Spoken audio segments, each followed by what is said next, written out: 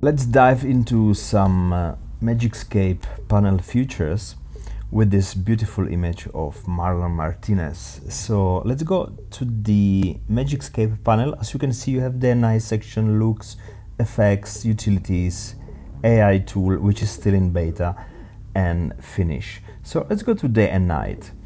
In day and night, I want to enhance a little bit this image, so I can throw in some shadows. So as you can see, it gives this image this beautiful look. Okay, before, after, and this color just makes most of the landscape images pop. So before, after. And then we can add some drama, so just click on add some drama, and here you have it. So before and after, and this image can finish here. But maybe we want to add some super soft vignette, which adds a really subtle vignette. As you can see, this is very professional look. So it's there, but you can't see it really, but your brain will. So it's just that subtle professional effect. And if you wish, this retouching, this editing can finish here, from this nice image to this incredible looking awesome image. Now you can go to the main menu and you can explore the looks. So you can give it that cold feeling, so something like this. As you can see, it's immediately colder. Ooh, right? So it's immediately much more colder. Or you can give it that moody shift blue,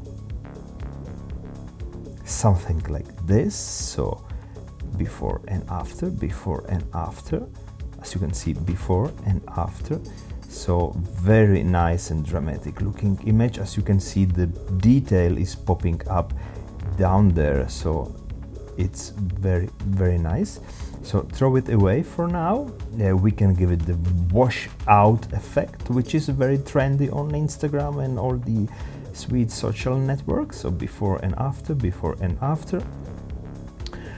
And of course you can play with it. You have tons of themed looks, split tonings and adjustments, so you really can play with it. So but we want to add some more drama, so we can texture pop or pop it good, or pop or desaturate pop, so or unfog, so we can take away the fog. Let's do the texture pop. So now he's popping the texture, so before and after. Look, this is huge, guys. This is amazing with only one click, right? So let's zoom a little bit. So before, after. Look how clear this image is. Before and after, Of course, if it's too much, you can always adjust the opacity. So before and after, right? So for this tutorial, it's all. I suggest to play with these settings, play with the panel. It's made to boost your creativity.